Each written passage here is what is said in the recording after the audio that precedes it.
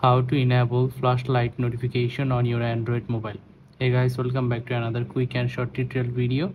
In this video we are going to learn how you can enable flashlight notification on your Android device. It's a very easy and simple process to learn it. You have to watch this video till the very end. So without any further ado, let's get started. First of all, go ahead and open up your mobile settings, and once you are on your mobile settings, now you scroll down and here you will get accessibility.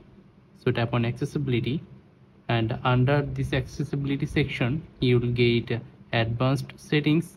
So tap on it, and here you will get notifications section. Under this you will get flash notification.